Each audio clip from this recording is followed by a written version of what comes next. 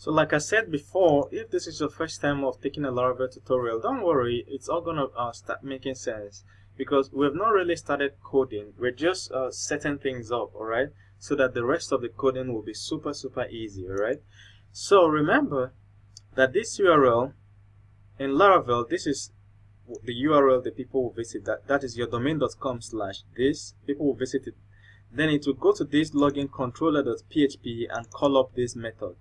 So let's go to login controller.php and call up this method. Remember that this is the URL that Facebook is going to send the data. Somebody logs in with this, Facebook sends the whole data of the person to this.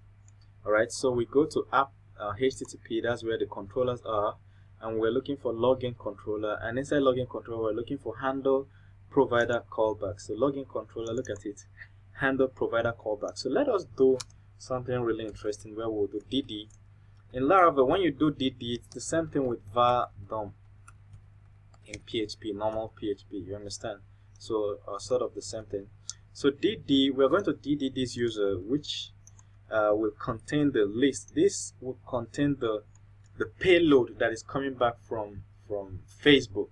So we want to just see what's coming back. All right, so I'm just going to go back, go to our voting app, refresh.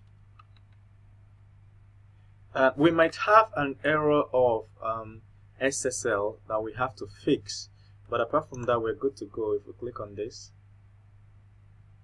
no message. We have to go back and try again.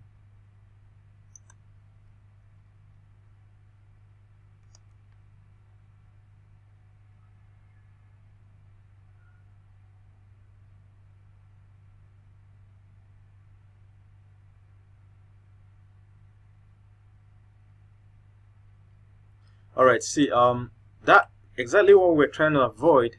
Facebook is telling us that it doesn't recognize the URL we're working with. It's saying this redirect failed because the redirected URL is not whitelisted. So let's try and debug that. Let's get to our code. In config services, remember the first time we set this up. So it's telling us that this is not whitelisted. So we're going to go to web.php. This is the correct redirect URL. We'll copy it, go to services, and we're going to paste it here. The reason this should work, first of all, let's test it out to see that it works. So we're essentially going to come to our app and click on this. Of course, no message. We're going to get back.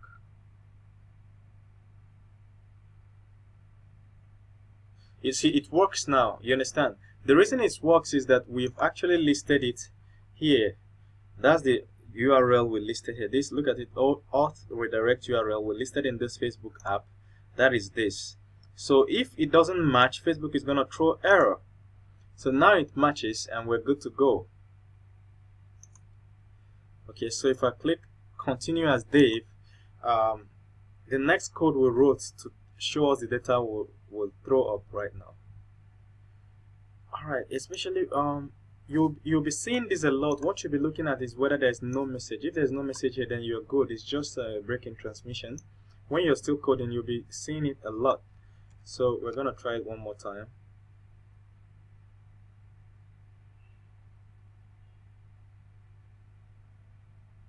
Exactly, this is what we're looking for. Like I told you, we're going to see an SSL error. There are two main ways to fix it. We'll just take the easier path, and I'll show you the more comprehensive path to take.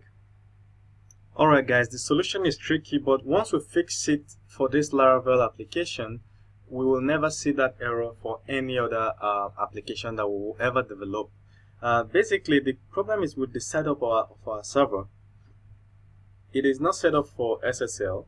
So to set it up, what we're going to do is go to this URL. This is curl.hxxe. Let me zoom in so you can see. Right? So go to this URL and download, copy the entire page and save it as chsets.pm. So we're going to go there and copy the entire page. Really? I'll click on this.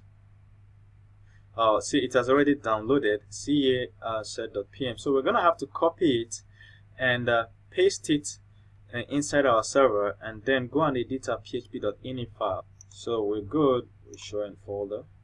So I've copied mine. I didn't show you how I copied it, but I just did this, show in folder, and I copied it. So I'm gonna have to go paste it in my php.ini. So if you go to your C drive, go to WAMP64. That is, if you're using WAMP server. If you're not using WAMP server, then you should find your own server that you're using, and basically you want to paste it somewhere that it's easy to reach.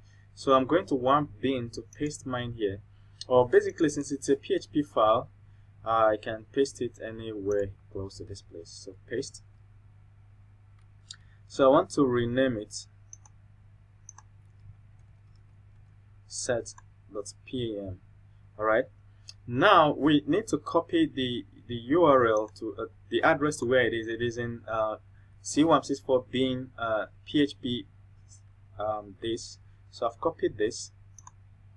Then, as you can see, there are 3 PHP files. First of all, we'll start with this.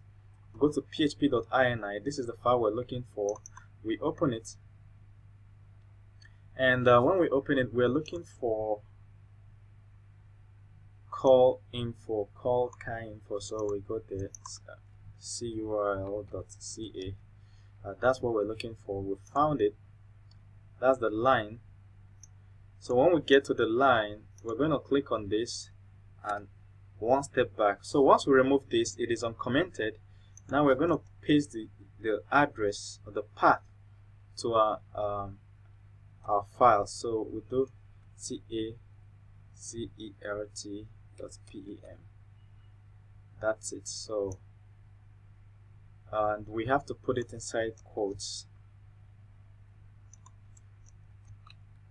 So I've copied this so that I don't have to repeat myself in the next php.ini file. I've saved it.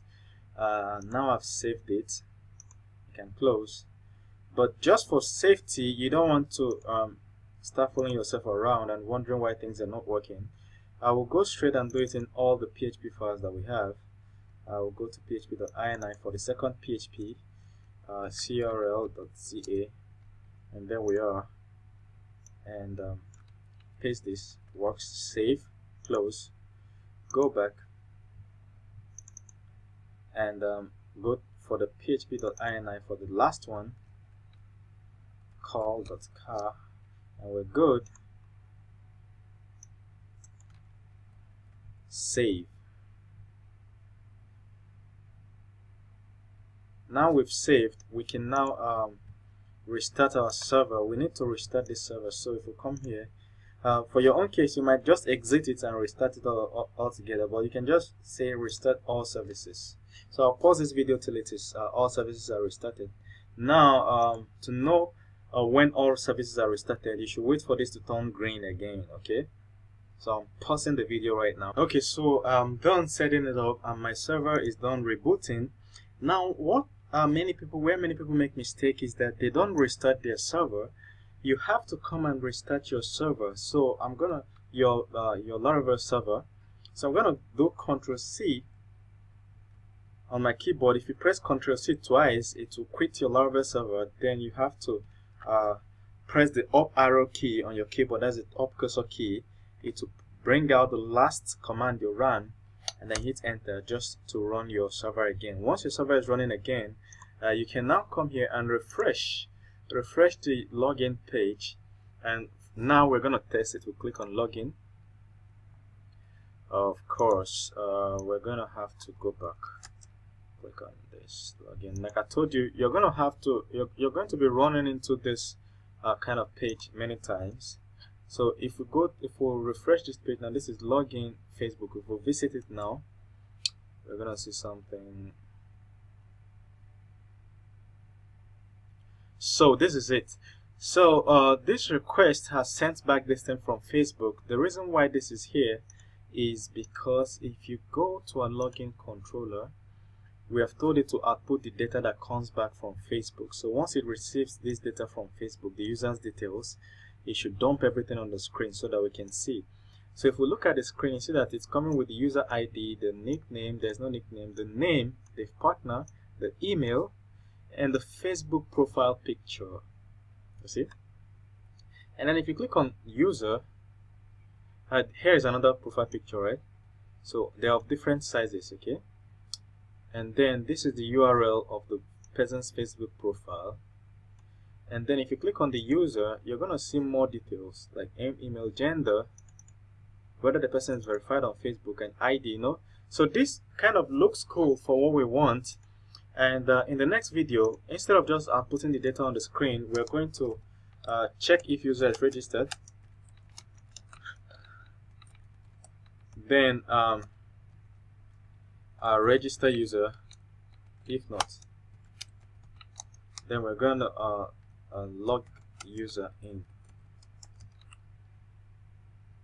Okay, so that's what we'll do in the next video. So thank you very much. See you in the next video. I'll just walk over everything one more time just in case you don't get what we just did.